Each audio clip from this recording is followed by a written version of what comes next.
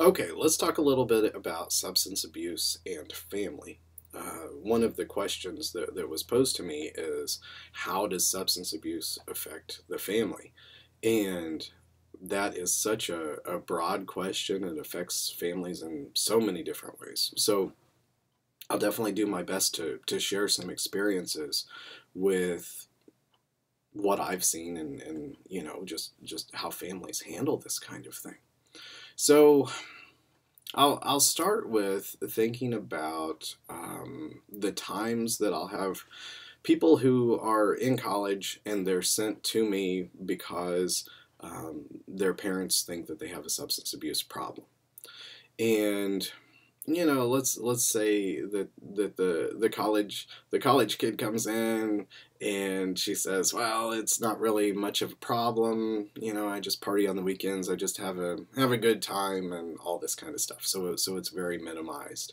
And so I'm trying to be a fair therapist here and figure out, okay, well, are the parents overreacting? Is there really anything to this? And once I talk with the parents, they describe how her behavior is affecting the family. And what's commonly said is, well, our daughter is her grades are slipping. She was a very good student, and then she went to college, and then grades started to go down, and so we're really worried about her. There might be arrests, there might not be arrests, and nonetheless, it's all this worry that the parents have.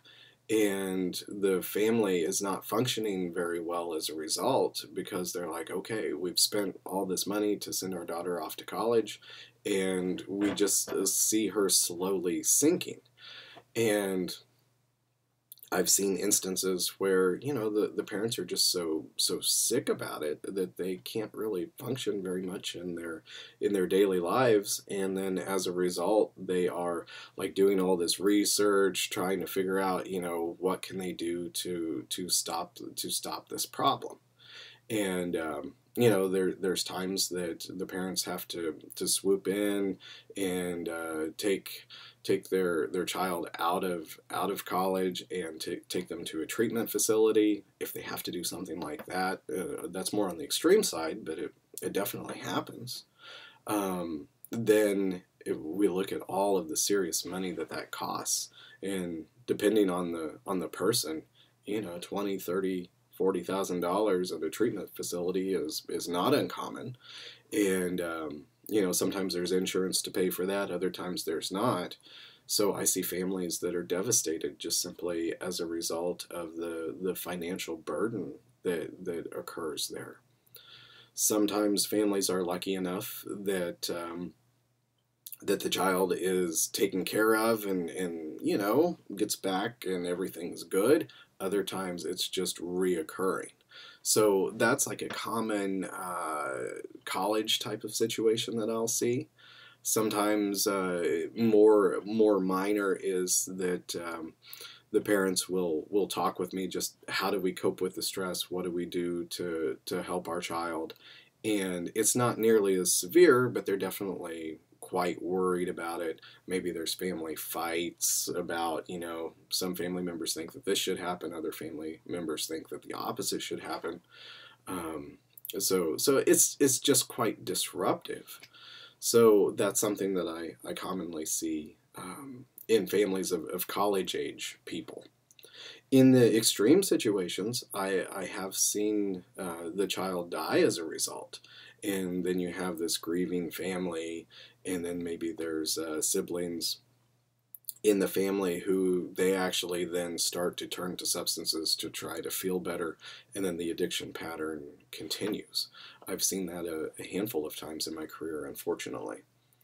So if we look at let's say like a typical working family, let's look at them for example. So here in Indiana, there's a lot of factory work. So we'll just take that for example. And how would, let's just say it's like the stereotypical a dad that's a factory worker. Let's say that he drinks too much, he works hard all day, He's sore from working hard and just really stressed out, and he comes home and he drinks too much. And so how does that affect the family? Well, often I end up talking with the children, and let's say maybe they're teenagers, of the father who drinks too much, and they're in my office saying, Dad doesn't care about me. Dad doesn't pay very much attention. There's all this stress in the household. Mom yells at Dad because he drinks too much, and then Dad gets really upset, and Dad has anger problems. He's unpredictable when he's drinking. He has a lot of anger, rage. Maybe he'll tear up the house, something like that. So that is a really common thing that I see, and we're looking at teaching the kids, okay, this is what a marriage is. Because remember, when you're a kid, you don't know what life is. The only life that you know is what's right there in front of you.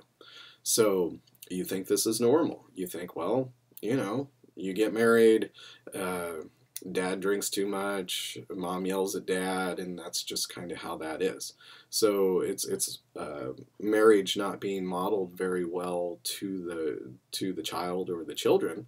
That's one thing, and that's how it can get passed on through the generations. Is that the children see this, then they grow up to repeat the same example, and then it goes on from there. So that is a common thing that happens, and that would definitely be a significant way that families are affected. So I see that happen. There isn't always violence in drinking, and sometimes it's just simply the absent father. He goes to the garage and he drinks, and he just kind of, piddles around out in the garage and that kind of thing, and nobody ever sees him. So that might be another piece that happens. Of course, moms might be the ones that have the drinking problem and not the dads.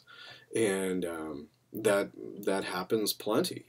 You hear less about it, but nonetheless, it is actually quite common. It's just not spoken about so much. And just remember that when someone drinks too much, often they lose their emotions, their ability to control those emotions. They lose their judgment. Things are worse in that situation. So if you think about like the classic holidays, family reunions, and that kind of thing, that would be another way that substance abuse will affect families. So I'm sure that all of you have heard plenty of the examples of, well, I'm not going to go to the family get-together because everybody uses whatever substance. Alcohol is the one that's talked about, but nonetheless, there's plenty of families that they use marijuana, pills, whatever it is, all kinds of other stuff. And there's fights that ensue, or just simply, arguments or tension in the family or something like that. So often, families are broken apart because of the substance use, and they don't want to be around each other. And then when they do get around each other, then there are these, again, these fights, these arguments that do erupt. And those are the obvious pieces about the holidays that we always hear about. But nonetheless, in my office, I think that the holidays begin probably as early as June or July, unfortunately. And the reason that I say this is that I talk with people who, they're coming in and it's summertime, it's hot out, and they're talking about Christmas time and about how they're dreading it.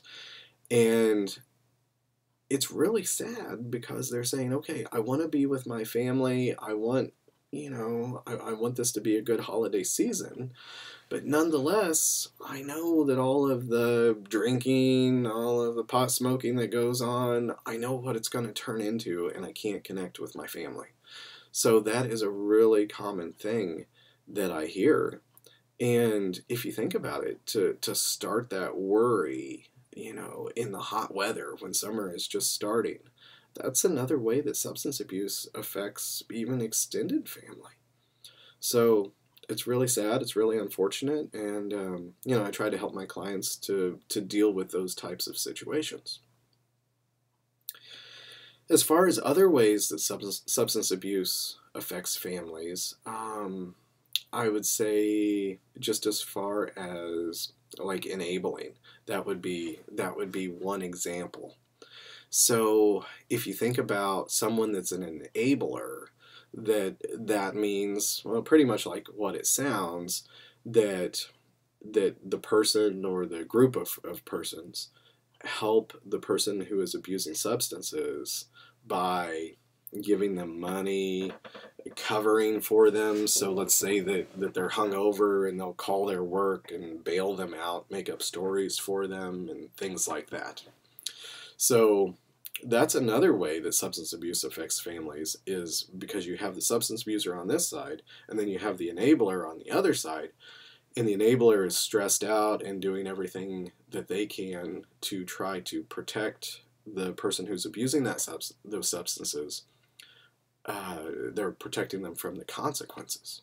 So this prolongs the substance abuse. The substance abuser doesn't suffer the consequences to their use, and it goes on and on and on until the law gets involved, until they have a significant health problem, something of that nature.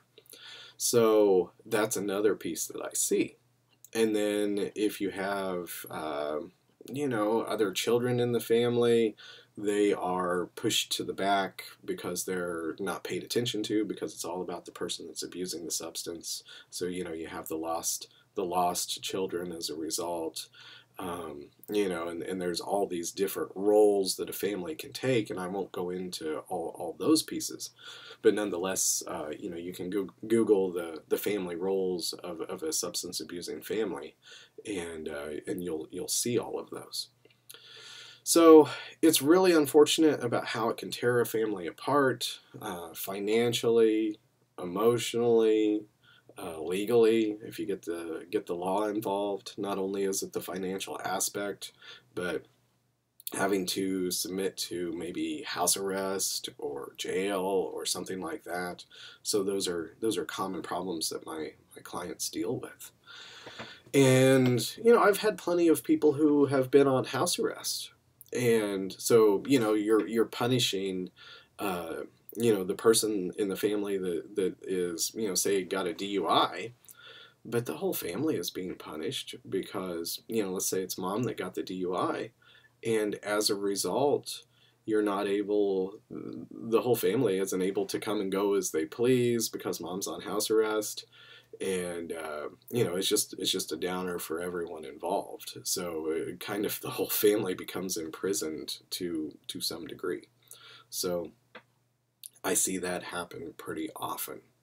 So those are the significant pieces of how substance abuse hurts the family.